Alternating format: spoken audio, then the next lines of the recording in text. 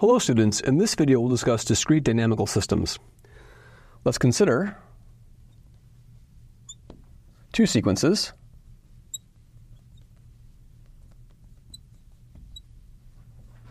x0, x1, x2, xn, like so, and y0, y1, y2, yn, etc.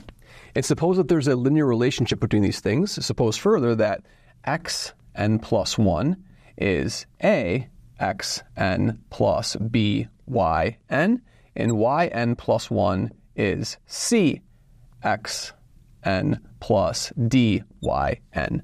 So this is a discrete dynamical system. Linear dynamical system. Discrete linear dynamical system. Okay. All right, and so what we're going to do is we're going to take this discrete dynamical system and we're going to write it as a matrix equation. So what I'm going to do is I'm going to write this as a vector. I'm going to write this as xn plus 1, yn plus 1 is equal to the matrix A, B, C, D, xn, yn. So of course this exact structure can be written as a matrix equation over here. And then what I can do is I can iterate this, and I want to go down all the way to 0, right? So in particular, what we can say is we can say that if I do this n times, if I do this one more time, I could say that I can apply the same recursion again and say this is going to be A, B, C, D quantity squared, and then one further, xn minus 1, yn minus 1.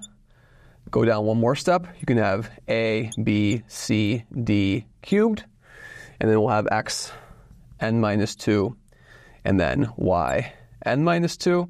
And then we see in general that this formula tells us if I just keep iterating this over and over and over again, if I go down all the way to 0, that's going to correspond to a k. So if I can do this in general, it becomes what? It becomes all the way down to A, B, C, D to the power k. And then what's left over here is going to be xn minus k plus 1, yn minus k plus 1, right? Let's just check to make sure this works. Of course, when k is equal to 3, or when k is equal to 2, for example, this is going to be a minus 2, so it's going to be a minus 1, so that's exactly what we get, right? Excellent.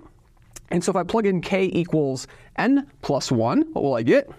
So this tells me that this sequence over here, so hence by iterating this, I'm just going to shift the indices to make this a little bit easier. We can conclude from this that x to the n, yn, is equal to a, b, c, d to the power n, and then x of 0, y of 0, the initial distribution of those points over here. So now the question becomes is, when can I efficiently do this calculation for these discrete systems over here? Well, the idea is the following. So suppose that A, which is A, B, C, D, is diagonalizable, so I can write this as P lambda 1, 0, 0, lambda 2, P inverse, right? And if we can diagonalize A, so this is called diagonalizing A.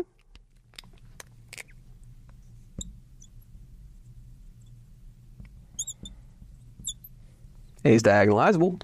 Then what we can show is we can show that A, therefore A to the power k, or A to the power n, is P lambda 1 to the n, 0, 0, lambda 2 to the n, P inverse, okay? Because all the P's and the P inverses intermediate, those things will cancel out.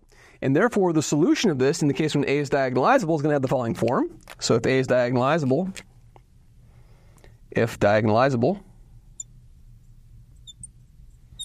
that the conclusion, therefore, is that xn, yn is equal to P, which I'm going to write in this way. I'm going to write this as VW,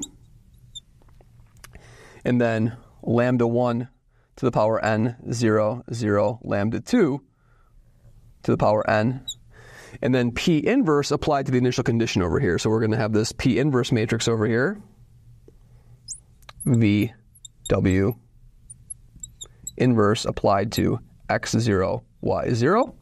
And so this thing over here is going to turn into something new, which we'll call x0 tilde, y0 tilde. So call this thing over here x0 tilde, y0 tilde, right? And then, of course, what this is going to do is this, if we FOIL this out, foiling this whole thing out is going to be x0 tilde, then lambda 1 to the power n v plus y0 tilde times lambda 2 to the power n W, right? And so now, of course, asymptotically, well, how do we figure out what the asymptotic behavior of this dynamical system is, right? Let's suppose, for instance, here's a proposition. If lambda 1 in absolute value is bigger than lambda 2,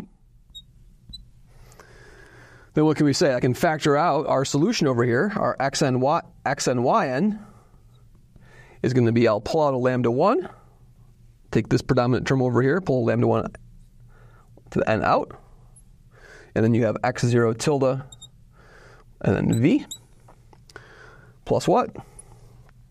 Plus, if I pull a lambda 1 out, we're going to have a lambda 2 over lambda 1 to the power n, y0 tilde w. Now, of course, what do we know about lambda 2 over lambda 1 in absolute value? In absolute value, these terms over here are approaching 0. So as n goes to infinity, these terms approach 0. So asymptotically, these terms are the terms that are prevailing as n goes to infinity, because these terms over here are tend to the zero vector as n goes to infinity. So these are the asymptotically predominant terms in the discrete dynamical system. In further videos, we'll see particular examples of these discrete dynamical systems that correspond to the Fibonacci sequence and other sort of predator-prey models. Thank you very much.